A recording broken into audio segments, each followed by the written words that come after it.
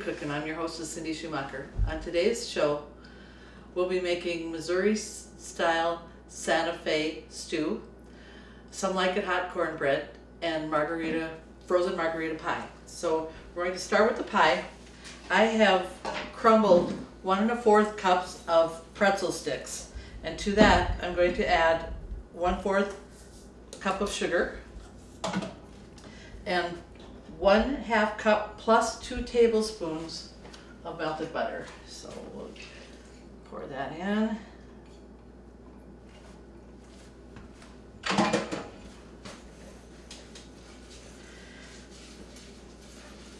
I kind of thought that the Missouri style, the Santa Fe Missouri style stew was kind of Mexican, and so I kind of tried to keep with that theme.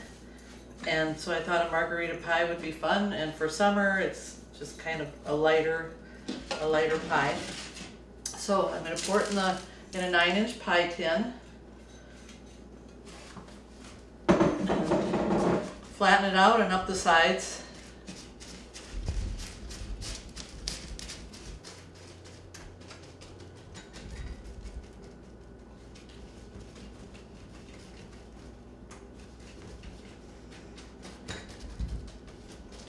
I'm going to put this in the oven at 350 and bake it just for about 10 minutes, just enough to set the crust. It doesn't have to be really baked because there's nothing really, no eggs or anything that you want to baking.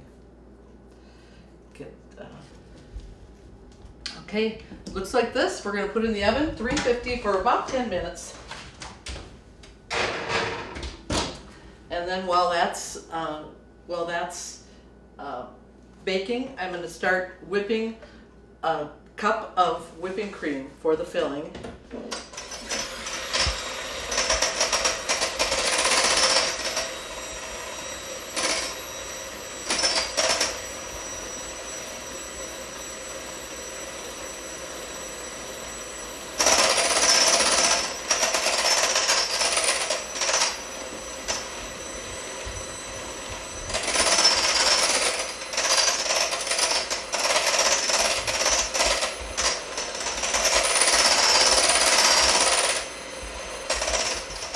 Okay, so it looks nice and thick.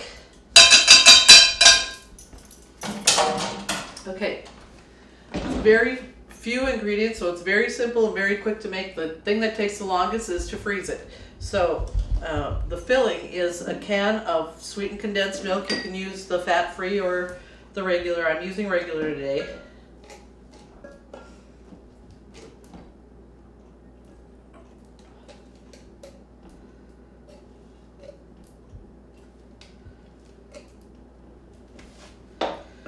Okay, to this I'm going to add 1/3 cup of real lime,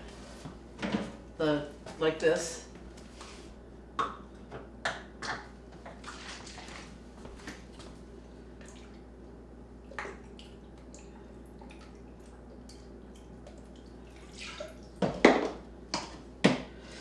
Two tablespoons of triple sec. Triple sec is a liqueur.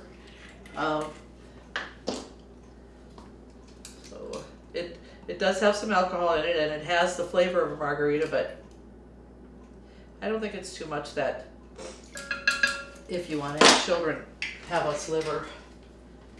Tequila, 2 tablespoons.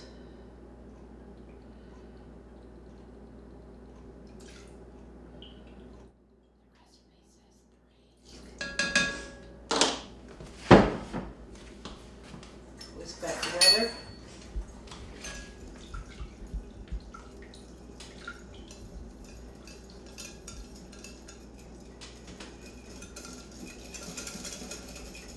Okay, and then we just fold in the whipped cream.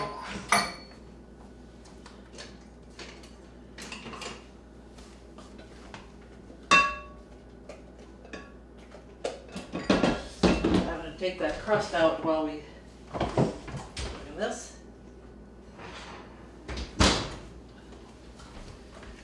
Now you're going to want to let that cool before you add your filling ingredients. So I'm going to make the filling, put it in the refrigerator for just a few minutes while the crust cools, and then we'll pour it in. Now remember, if you want a copy of any of these recipes and you don't have internet, give the girls at Valley a call. They'd be happy to get you a copy. And if you do have internet, just go to the home page, click on the column on the right. So I'm going to get this in the refrigerator. We'll clean up a little bit. We'll be right back. Blazing fast broadband internet from Valley is now available and better than ever. Let us help you decide which speed is best for you. The 50 meg speed would be sufficient for 1 to 4 devices, mainly emailing and surfing the web. Our 100 meg speed works great for 5 to 8 devices and multiple users streaming and downloading video. If you have 8 devices or more that are simultaneously streaming or gaming, or if you have a medium-sized business, the 250 meg speed would work best for you.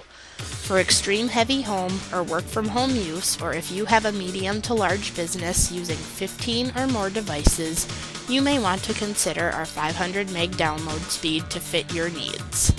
And if you're a home or business that needs it all, we have our 1000 meg 1 gig broadband internet speed. Call our office today at 437-2615 and talk with one of our staff members to pick the speed that's best for you. Okay, we're going to start with the Santa Fe stew, Missouri style, and we are going to use 1 tablespoon of olive oil and 1 tablespoon of safflower oil. Now, if you can't find safflower oil, I Googled because I couldn't find it either when I did my shopping for the show. So, and it said you can substitute canola oil, so that's what I'm substituting. So I'm using a tablespoon of olive, a tablespoon of canola. And we're going to throw, I've got 3 cups of chicken breast that I have cooked and cubed, but we're going to brown it. That going. I'm going to brown it in the oil.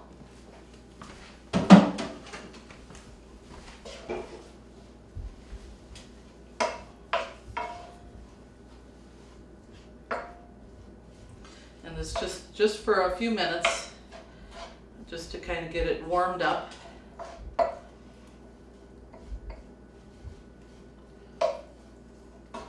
And while that's going, I have increased my oven temperature to 400, and we can start working on the Some Like It Hot cornbread.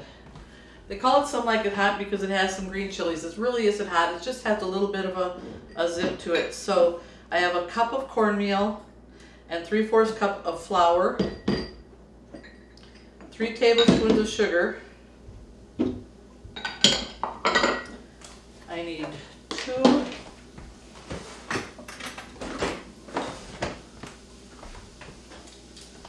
2 teaspoons of baking powder,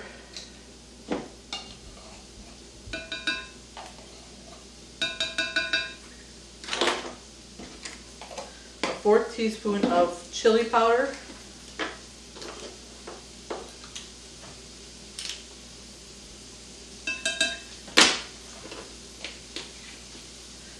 and a pinch of cayenne pepper. I'm just going to kind of scoop a little out. Hard to pinch in these little jars.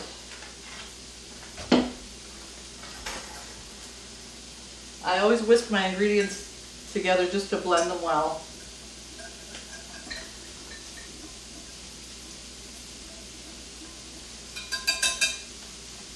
Just a little bit of a stir now that's sizzling.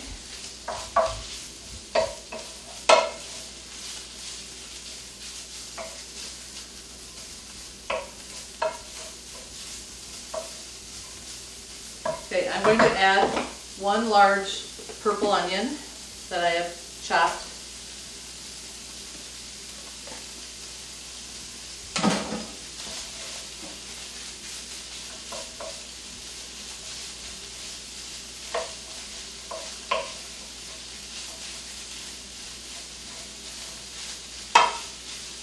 It looks pretty already. Whenever you have ingredients with all the colors, it makes a pretty dish. Okay, I need a 1/2 teaspoon of garlic powder.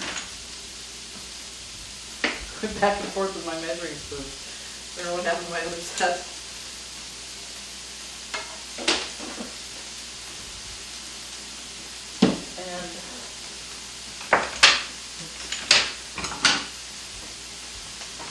Put it in the wrong spot. I always alphabetize my spices so I can find them easier.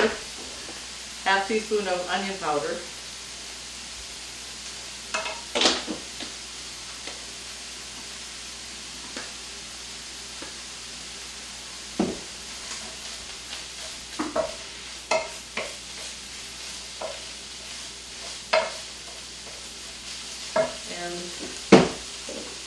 A fourth teaspoon of parsley. I'm using a little bit more. I have fresh parsley from my herb garden, so kind of gives it a little more color, and the parsley will give you a little bit of a peppery flavor.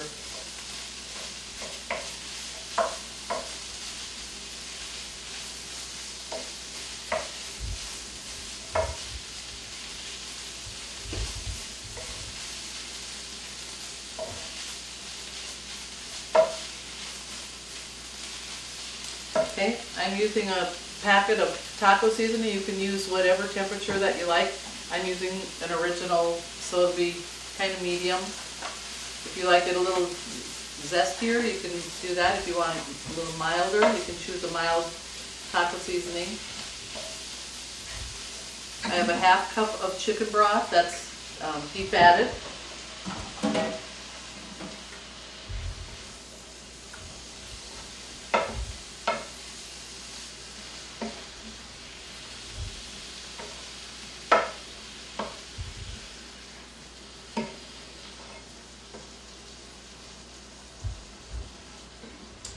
Okay, now we're going to stir in the rest of the ingredients, and we're going to bring it up to a good strong boil, and then we're going to reduce it and simmer it for 25 minutes. So I have 3 cans of diced Mexican tomatoes, not drained.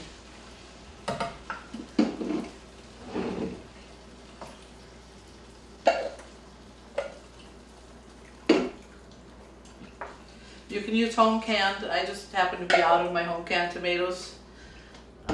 You know, whatever you like, and there's a lot of tomatoes to choose from. There's, you know, all kinds of, but I just chose a Mexican diced. I thought that kind of was appropriate for this.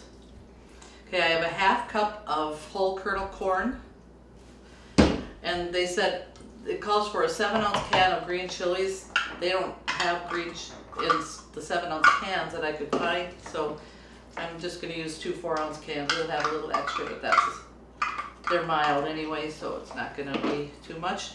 And a can of pinto beans that I have rinsed and drained.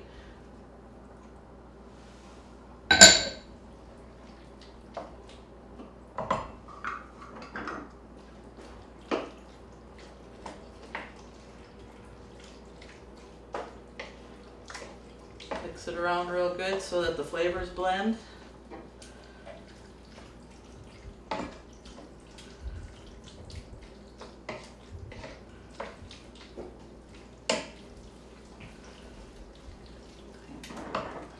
We're going to go back to this. I'll take a quick break while we clean up, and we'll be right back and we'll fill the pie.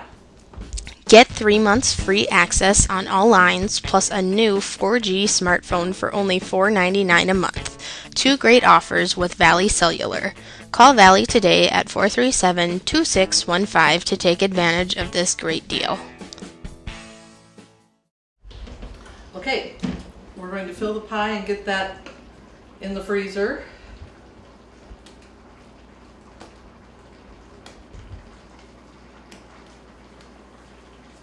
Now, if you want to make this pie look a little fancier, I forgot to pick up some limes or some lemons. You can make some zest, but they said in the cookbook that I found this recipe, they said any citrus, so lemons, limes, oranges, if you want to do some zesting on top to just give it a little bit of color, because it is kind of just a white filling. But it is delicious and it's refreshing it's a good summer pie. So we'll get this chilling, and we'll be right back. This is boiling, so I'm going to reduce the heat so it just simmers. Smells wonderful. All right, so we've got 2 tablespoons of butter. that we're going to cut into the cornmeal and flour mixture. You can use a fork. I prefer a pastry blender.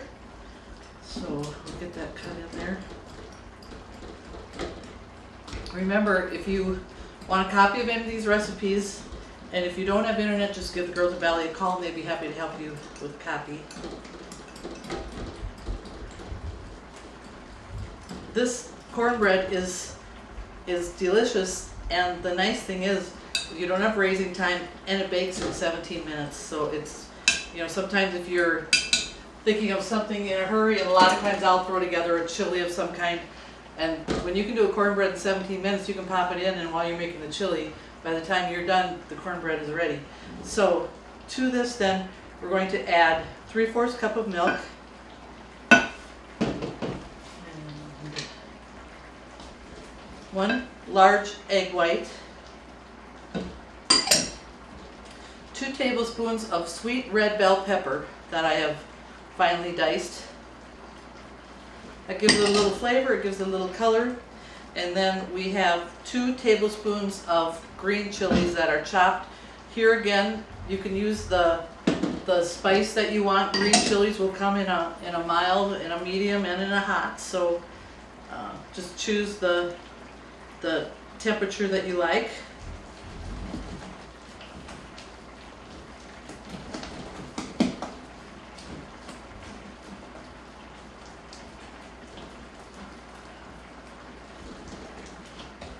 Okay, that's all there is to it. We're just going to pour it in an 8x8. I've sprayed it with Pam.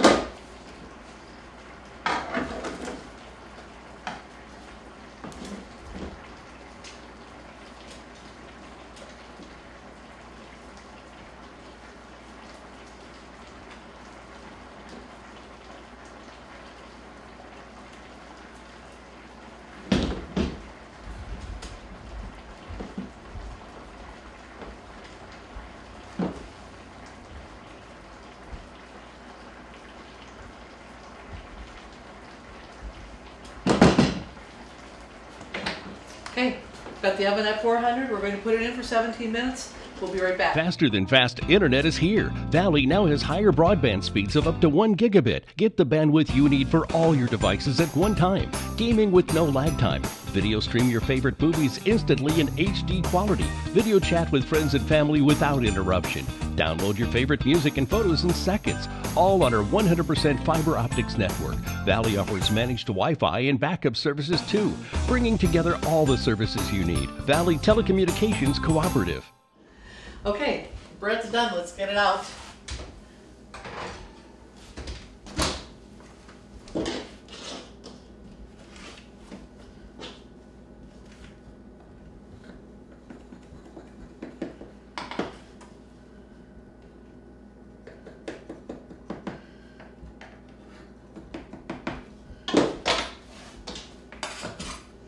This is a nice, it's got a little color to it because of the red peppers and the green chilies.